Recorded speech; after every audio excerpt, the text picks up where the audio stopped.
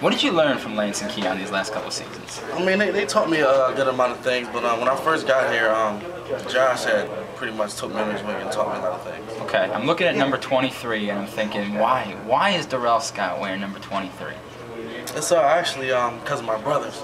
Because in high school, one was a running back, and he was number 20. One was a safety, and I played safety in high school, and he was number 3, so I just combined them both. And that's why I got 23. There's not a certain number 23 that you're like particularly fond of? Not at all. No, all right. Oh man, dude, how's your summer been? It's been pretty good. I mean, trying to work hard in the weight room, trying to run, stay in shape. Okay, but beyond all that, beyond football, how's your summer been? It's been okay. Try to go home a couple times, enjoy the family, my mom, my brothers, now, my little nieces and everything. What do you do when you go home? Just relax. Yeah? Show my family. I'm a family man. Okay, how long, if you're home and you don't have to work that day, you don't have to work out that day, what time are you sleeping until? So whenever I get up. Yeah? Man, 1, 2 o'clock. Nice, nice. How many times do you get to do that in the summer? Not a lot. Not a lot? Not a lot. What time do you normally wake up? Average is around 8. You know what? I used to think that was terrible. I do mornings now. I gotta be up at 4:30. It's just, it is awful. It is awful. All right, what have you been listening to this summer?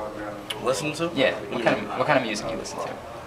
Try to listen to a lot of R&B, rap, I mean, stuff like that. Just a lot of chill music. Anything that's just jumped out at you, like a song that you can't get out of your head this summer? Not really. No? No. All right. What about do you get to the movies at all? Sometimes. Okay. What do you go see?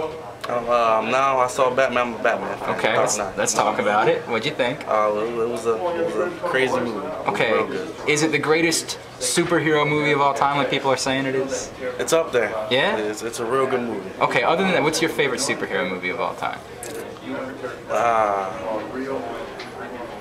I'm a Spider-Man fan. Yeah, so am I. I'm a Spider-Man fan. I love that stuff. I mean, do you like the kind of lighter, funner, more like movies like that, or do you like the dark, kind of creepy aspects of?